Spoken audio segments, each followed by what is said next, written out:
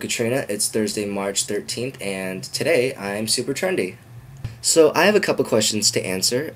Because of Boredom asked us if we were a branch of Nerdfighters or if we were starting our own thing, and yes, we are a branch of Nerdfighters, so hope that answered your question.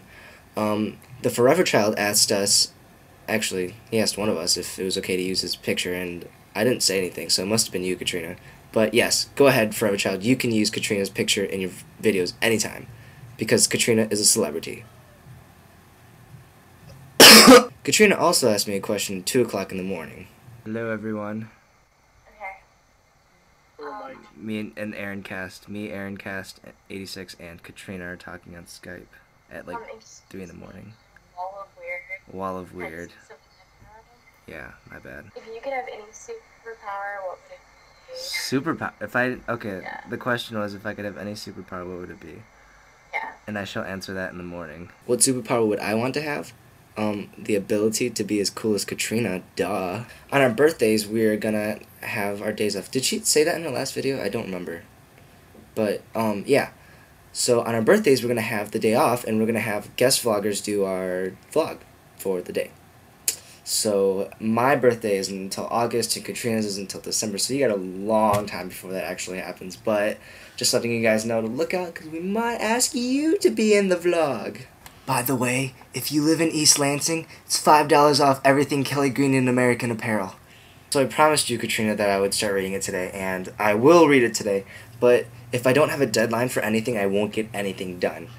Hence, homework stuff. I always do it to the last day. I'm sure everyone does it the same way, but I'm just super specific about deadlines. So Katrina, give me a deadline to have this book finished by. Please, I'm begging you. I think I'm going to put my headband on.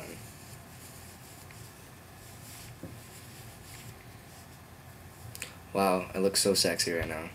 So you know when you wake up and you're like, yes, it's Thursday, it's almost the weekend. But then you realize, oh wait, it's still Tuesday, and you have a million other things to do before it's actually Thursday. Well, that's happened to me twice this week.